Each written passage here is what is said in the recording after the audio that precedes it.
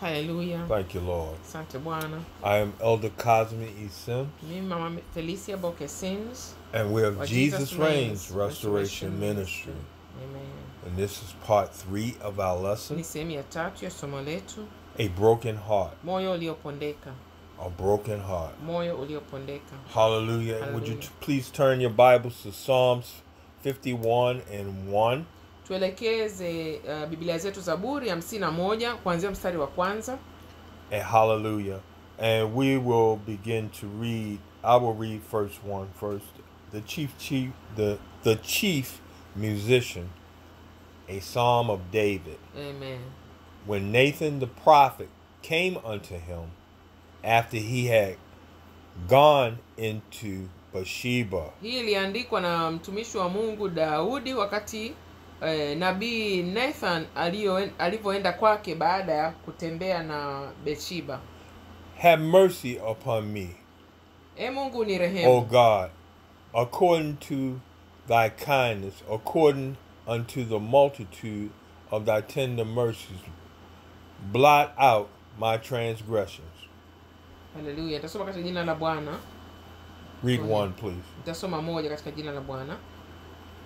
Mungu unirehemu sawa sawa na fadhili zako, kiasi cha wingi wa rehema zako, uyafute makosa yangu. This is David going before the Lord. Huyu ni Daudi akienda mbele za Bwana. And asking mercy for the sin that he committed. Akiomba rehema kwa dhambi alizozitenda. And the sin that he committed was adultery with another man's wife. Na dhambi aliyoifanya ni kufanya uzinzi na mke wa mtu. Seeing Bathsheba bathing, he became obsessed with her. Alivyomuona anaoga akaingia tamaa. And in the Bible, when you're intimate with somebody, katika Biblia unapokutana kimwili na mtu fulani, it will use the term that he knew her. Kwamba kwenye Biblia anapenda kutumia neno akamfahamu, kitu kama hicho. And in the process of knowing Bathsheba, katika hali hii, she informed him that she was with child. Akamtambulisha kwamba amepata ujauzito. And David plotted to send her husband into battle to have him killed. Daudi akafanya njama kumpeleka mume wake aende mstari wa mbele vitani. And he did so, and her husband died. Na akafanya hivyo na yule mume akafariki. His name was nevertheless. Amen. It's the truth. Amen. I can't think of his name, but he sent them into the battle. Akaenda vitani, akampeleka vitani. Nathan the prophet went to him. Amen. And confronted him about it. Mtumishi wa Mungu Nathan akaenda akamwambia makosa aliyofanya. And David was sorrowful because he knew he sinned before the Lord. Daudi akawa na huzuni maana ametenda dhambi mbele za Bwana. Hallelujah. Hallelujah. And David sinned before the Lord. David akatenda dhambi mbele za Bwana. Nathan the prophet told him of his sin. Akamwambia kuhusu makosa yake. And David went before the Lord. Dhambi yake hiyo naye akaenda mbele za Bwana. And in the first verse he says, have mercy upon me, O God. Tunaona mstari wa kwanza ameanza kutubu. According to thy loving kindness. Amen. And blot out, he's asking the Lord that have mercy on him and blot out his sin, his transgression. Anamuomba Mungu amrehemu na ayafute makosa yake. We want to be healed totally. Tunataka Bwana atuponye kabisa. Hallelujah. We want to be redeemed of our sins. Tunataka tukombolewe dhambi zetu. We want the mercy of the Lord. Tunataka rehema za Bwana. And he was seeking the mercy of God. Na alikuwa anazitafuta rehema za Bwana. Because he sinned a great sin against God. Kwa maana alitenda dhambi mbele za Bwana, dhambi kubwa sana. Hallelujah. Hallelujah. And men, I just want to say, wanaume ninaomba niseme hili. Hallelujah. That is written in God's word. Kwamba imeandikwa katika neno la Bwana. Thou shalt not covet thy neighbor's property. Usitamani mali ya ndugu ya jirani Thou yako. shalt not covet thy neighbor's wife. wala usitamani mke wa jirani yako. And women likewise, Na wanawake hivyo hivyo, concerning other people's property and husbands. kuhusu mali za watu wengine na waume za watu wengine. My advice is look away and live. Ushauri wangu ni kwamba angalia pembeni na uweze kuishi For milele. Jesus said Yesu alisema that if you so much as look at lust after someone ukiangalia mtu yoyote yule kwa kutamani with kimwili your eyes, kwa macho yako, you commit adultery umeshazini naye in your heart. moyoni mwako. Amen. Amen. And that deserves repentance. Na hiyo inatakiwa ni dhambi ya kutubu, vinginevyo hutaiona mbingu. That's an I'm sorry, Lord. Yaani ni kutubu mbele za Bwana kabisa. Amen. Amen. We talk about the secret sins Kuzungumzia dhambi za siri that we don't confess. ambazo hazutuzi Sure, we come by people ungame. that we become attracted Tunapaswa to, tuziungame. or somebody that you might see, but you don't have to be lusting after someone Huna to haja admire ya someone. kuwaka tamaa kwa mtu. Labda unaweza ukaona huyu anaonekana vizuri au amevaa vizuri, sio lazima unawaka tamaa ya kuzini naye. The lust of the flesh and the pride of life gets us in trouble. Lakini kujiachia ukawaka tamaa ukaanza kutamani kuzini na watu wengine ni dhambi. Just repent. Tubu kabisa. Amen. Amen. So verse 2, it says, he asking the Lord he says, wash me thoroughly of mine iniquity, of my sin, and cleanse me from my sin. Read that, Mstari wa please. pili anasema, nitasoma katika jina la Bwana, unioshe kabisa na uovu wangu, unitakase dhambi zangu. Hallelujah. Verse 3, for I acknowledge my transgressions, and my sins is ever before me. Read that, please. Maana nimejua mimi makosa yangu na dhambi yangu imbele yangu daima. Hallelujah. He's saying, I'm acknowledging, I'm telling you of my transgressions, the things that I did, and my sins, the things that I'm doing is before me like a billboard. I can't escape it. Yani anasema dhambi iko mbele yangu ni kama tangazo kubwa kabisa, siwezi kuikimbia. And that's what happened when you have a conscience. Na ndio hii inakutokea kama una dhamira. If you have a conscience, you can kill 1,000 people and don't care. Kama hauna dhamira iliyo hai, unaweza kaua watu 1,000 na wala hutajali. It won't phase you. Haitakusumbua kabisa. Why? Because there's a spirit of God and there's a spirit of error. Kwa maana kuna roho wa Mungu na kuna roho ya ukengeufu kabisa, mtu aliyepotea. And that spirit of error is of the devil. Roho ya makosa ya uovu ni ya shetani. And Jesus and the apostles say sin is of the devil. Bwana Yesu na watumishi wanafunzi wake walisema dhambi ni ya shetani. Who you yield your body to is who you serve. Yule unayemwachia maungo yako atumikishe mwili wako na maungo yako, ndio unayemtumikia. Amen. Amen. In verse 3, hallelujah, 4, against thee only have I sinned and done this evil in thy sight, that thou mightest be justified when thou speakest, and be clear when thou judgest. Read, please. Mstari wa 4 katika jina la Bwana. Nimekutenda dhambi wewe peke yako na kufanya maovu mbele za macho yako, wewe ujulikane kuwa una haki unenapo, na kuwa safi utoapo hukumu.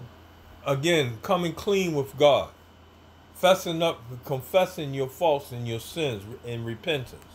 Ukikiri dhambi zako na kutubu With a sincere heart. kwa moyo ulio maanisha kabisa. It might have been a fight, an incident. Inawezekana labda umegombana na mtu. Hallelujah. And you said, well, he started, he did this, he did that, and he did such and such and such. But what did you do? Unaweza ukasema alianza yeye, alifanya hivi, alifanya hivi. Je, wewe ulifanya nini? There's a saying, it takes two to tango. Kuna msemo anapenda kusema, yani ugomvi lazima uwe ni watu wawili. And two wrongs don't make a right. Makosa mawili hayafanyi ile jambo likawa ni sawa. It could have been self-defense. Inawezekana ulikuwa unajikinga, where the law says justify. ambao sheria inasema una haki. Or there could have been some foolishness that I played into. Inawezekana kuna uzembe fulani uliuachia. That where I'm talking about the mote that's in this person's eye for the wrong that they've done. ambao unazungumzia mabaya ambao walifanya huyo mwingine. But I have a beam in my eye for the wrong that I've done. Yani kumbuka kuna boriti jichoni kwako. Amen. Amen. I can't tell somebody about the mote that they have in their eye when I have a beam of wrong in my eye. Huwezi kusema makosa aliyofanya mwenzio mtu mwingine wakati wewe kosa lako ni kubwa kuliko alilofanya yeye. Get the sin out of the camp. Ondoa dhambi kambini. Get the beam out of your eye that you can correct the situation properly. Ondoa kabisa hiyo dhambi kubwa ambayo iko mbele zako katika maisha upande wako. Praise the Lord. Amen. Hallelujah. Hallelujah. Verse 5. Behold, I was shaped in iniquity, and in sin did my mother conceive me. Read it, please. Tasoma 5 katika jina la Bwana. Tazama mimi naliumbwa katika hali ya uovu. Mama yangu alinichukua mimba hatiani. 6. Behold, I desire truth in the inward parts, and in the hidden parts thou shalt make me to know wisdom. Amen. Mstari wa 6. Tazama, wapendezwa na kweli iliyo moyoni, nawe utanijulisha hekima kwa siri. I know that I was shaped in iniquity. Yani anasema Daudi anajua. I know that I was born in sin. Alizaliwa katika dhambi. But inside my body, inside my heart and my mind, Lord, I know that you will give me your wisdom. Bali anamwambia anajua ndani ya moyo wake Mungu atampa hekima. That I can walk in wisdom. Akatembee katika hekima. That I can make wise and just decisions. Akafanya maamuzi yaliyo. Hallelujah. Not only concerning other people, your people as a, hallelujah, but hallelujah, my life. Bali sio kuhusiana tu na maisha yake, pia pamoja na watu wa Mungu ambao Daudi alikuwa anawaongoza wakati ule. Hallelujah. For verse 7, purge me with hyssop, and I shall be clean. Wash me, and I shall be whiter than snow. Read. Mstari wa 7 katika jina la Bwana. Unisafishe kwa hisopo, nami nitakuwa safi. Unioshe, nami nitakuwa mweupe kuliko theluji. Hallelujah. The Lord say, though your sins be red as crimson. Neno la Bwana nasema dhambi zetu zikiwa nyekundu kabisa kama haradali. He promised to make you white as snow. Ameahidi kuzifanya ziwe nyeupe kama theluji. That's you can find, I believe, that in Isaiah 1:1. Anaamini utaweza kuikuta kwenye kitabu cha Isaiah. But in the book of Isaiah it's there. Ipo huko. Hallelujah. Hallelujah. Jesus saves. Bwana Yesu anaokoa. Hallelujah. Na anatakasa. He will wash away all your sins. Atasafisha dhambi zako zote. And he said, your sins I will throw into a sea of forgetfulness, and I'll remember them no more. Anasema dhambi zetu ataziweka kwenye bahari ya usahaulifu na hata zikumbuka tena. Hallelujah. Hallelujah. And here David is repenting with his whole heart. Hapa tunaona Daudi anatubu kwa moyo wake wote. Purge me with hyssop, nisafishe and I'll be white as snow. nami nitakuwa safi. I need a blessing, Lord. Anaomba neema zake. Hallelujah. Verse 9, hallelujah. Verse 8, he says, make me to hear joy and gladness, that the bones which thou hast broken may rejoice. Read. Mstari wa 8 kitasoma katika jina la Bwana. Unifanye kusikia furaha na shangwe, mifupa ulioiponda ifurahi. I hear the songwriter say, whatever you do, Lord, don't take your joy from me. Nasikia mwimbaji akisema, chochote unachofanya usiniondolee furaha yako. For the joy of the Lord is our strength. Kwa maana furaha ya Bwana ndiyo nguvu yetu. Hide not thy face from my sins, and blot out all my iniquities. Kwamba usinifiche uso wako, usitazame dhambi zangu, uzifute hatia zangu zote. Hallelujah. With a broken heart. Na moyo uliopondeka. Hallelujah. When we sin before the Lord, and we have to repent. Tunapotenda dhambi mbele za Mungu na tunabidi kutubu. Verse 10, create in me a clean heart, O God, and renew a right spirit in me. Hallelujah. Mstari wa 10, e Mungu, uniumbie moyo safi, uifanye upya roho iliyotulia ndani yangu. Hallelujah. Hallelujah. Some people, they need the repentance. Hallelujah. They've done some wrong to some people. Kuna watu ambao wametenda maovu kwa watu dhidi ya watu wengine. They've hurt a lot of people. Ambao wamewaumiza watu wengi sana. Some even committed murder.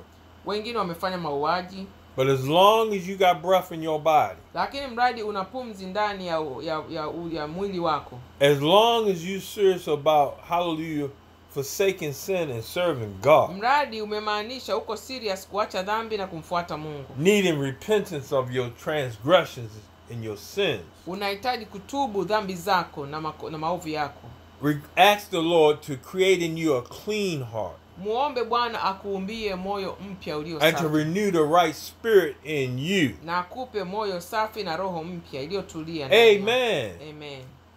Cast not away from, hallelujah, cast not away from thy presence, and take not thy Holy Spirit from me, O Lord. Nitasoma 11 katika jina la Bwana.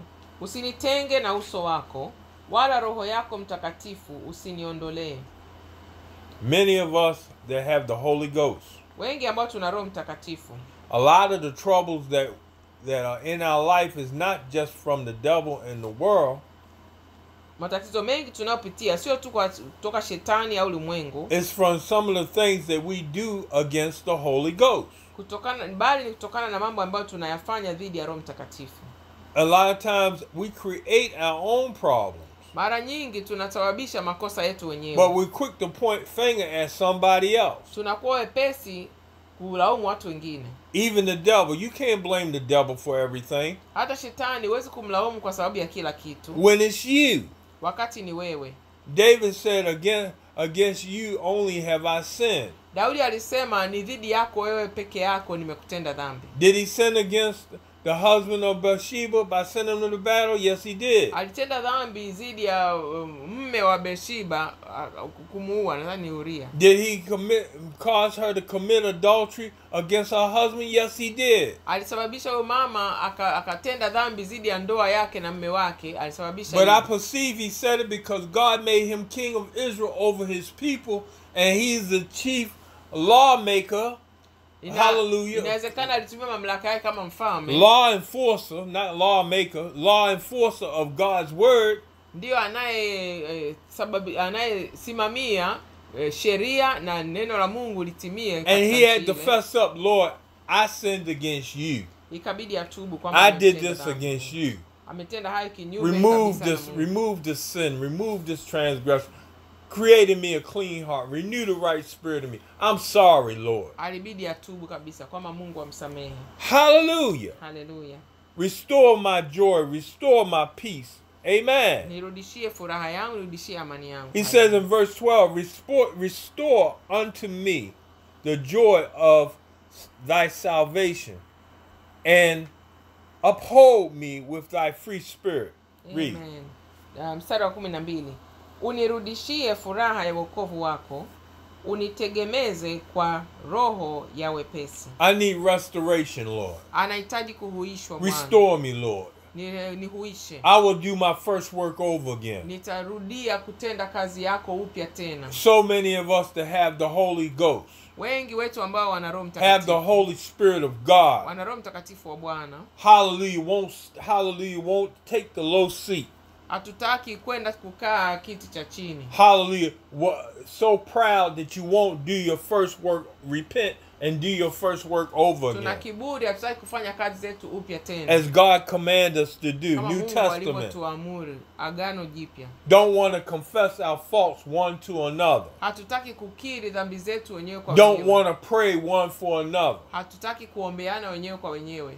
Oh, somebody going through, poorly. Well, that's their problem. Yani mtu anapitia mazito, magumu, anapitia pole. No, that's your problem too. Hiyo ni tatizo lako pia. But when one is sad, all is sad. Mmoja akiwa na huzuni, wote tunakuwa na huzuni. But when one rejoices, all rejoice in the body of Christ. Mmoja akiwa ana furaha, wote wana furaha katika Bwana. Being disobedient. Tunakuwa na roho ya being a self person. Tunakuwa watu wenye ubinafsi. No, you can't be a self person. Huwezi kuwa mtu mwenye ubinafsi. Because Jesus said, if you can't deny your mother, Yesu anasema tukishindwa kumkataa, yani kumkana mama yetu, your father, baba yetu, your sister, dada yetu, your brother, kaka yetu, and yourself, na sisi wenyewe, you cannot be my disciple. Hatuwezi kuwa wafuasi wa Yesu. You cannot enter into the kingdom of God. hatuwezi kuingia kwenye ufalme wa mbinguni. Amen. Amen. Being selfish and being a self person. Tukiwa yani na ubinafsi. That's why when you come to the Lord with a broken heart, na moyo uliopondeka, you got to be real. Inabidi uwe mwazi, uwe mkweli. When you turn for the Holy Ghost, ukiwa unamsubiria Roho Mtakatifu for the power of God, unasubiria nguvu za Mungu, you got to be real. Inabidi kuwa mwazi na mkweli. You got to let go and let God. Inabidi kumwachia Mungu awe Mungu. You can't carry nothing of the world and receive the Holy Ghost. Huwezi kubeba chochote cha ulimwengu huu na ukapokea Roho Mtakatifu. Because he gives the Holy Ghost to them that will obey him. Manake yeye huwa anawapa Roho wake Mtakatifu kwa wale wanaomtii. The songwriter said, I surrender all. Mwimbaji anasema yote kwa Yesu. You have to surrender all to receive the Holy Ghost. Inabidi uachie yote ili upokee Roho If Mtakatifu. you holding on to one thing of the world, kama unashikilia kitu hata kimoja tu cha ulimwengu, one thing that you lust after, that boyfriend, that girlfriend, whatever it may be, kile ambacho unakingangania, boyfriend, girlfriend, chochote, you will not receive the Holy Ghost. Huwezi kupokea Roho Mtakatifu. That's a fact. Huo ndio ukweli. Hallelujah. Hallelujah. Verse 14, deliver me from blood guiltness, O God, thou God of my salvation, and my tongue shall sing aloud of thy righteousness. Mstari wa 14 nitasoma katika jina la Bwana. Mungu, Mungu wa wokovu wangu, uniponye na damu za watu, na ulimi wangu utaimba haki yako. O Lord, open thou my lips, and my mouth shall show forth thy praise. Read. Amen. Mungu, uifumbue midomo yangu, na kinywa changu kitazinena sifa zako. Hallelujah. 16. For thou desirest not sacrifice, else would I give it. Thou desirest not in burnt offerings. Read. Maana hupendezwi na dhabihu, au ningeitoa. Wewe huridhii sadaka ya kuteketezwa. Note this verse. The sacrifices of God are a broken spirit, a broken and contrite heart. O God, thou wilt not despise. Tukariri mstari huu unaofuata wa 17, tasoma katika jina la Bwana. Dhabihu za Mungu ni roho iliyovunjika, moyo uliovunjika na kupondeka, Mungu, huta udharau. 18. Do good in thy good pleasure unto Zion. Build thou the wall of Jerusalem. Read. Uitendee mema Sayuni kwa radhi yako, uzijenge kuta za Yerusalemu. And 19. Then shall thou be pleased with the sacrifice of righteousness, and burnt offerings, and whole burnt offerings. Then shall thou offer bullocks upon thine altar. Read. 19 katika jina la Bwana. Ndipo utakapopendezwa na dhabihu za haki na sadaka za kuteketezwa na kafara, ndipo watakapotoa ng'ombe juu ya madhabahu yako. Hallelujah.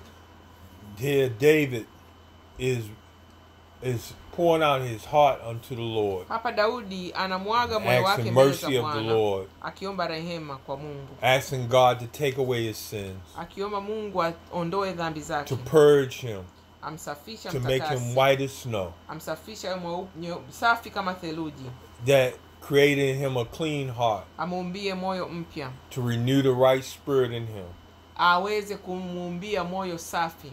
Then he will come and he will praise and worship him. Ili atakuja atamsifu na kumwabudu. He will, hallelujah, bring the sacrifice of righteousness, atamletea dhabihu zilizo safi, that pleases him, zinazompendeza, with burnt offerings, hallelujah, and whole offerings. Hallelujah. Whole burnt offerings. Yani hizo takaswa kabisa. And in the New Testament, worshiping the Lord with our heart, mind, soul, and strength. Akamwabudu Bwana katika moyo wote, akili zote na sifa. In all things giving thanks. Katika yote akimpa Bwana sifa. For it's the will of God concerning us all. Kwa maana mapenzi ya Mungu kuhusiana na that in all things we give thanks. kwamba katika yote tumpe Bwana utukufu. Amen. Amen. Hallelujah. This concludes part 3 of our lesson. Hapa tunamalizia sehemu ya 3 ya somo hili. A broken heart. Moyo uliopondeka. Thank you, Jesus. Amen.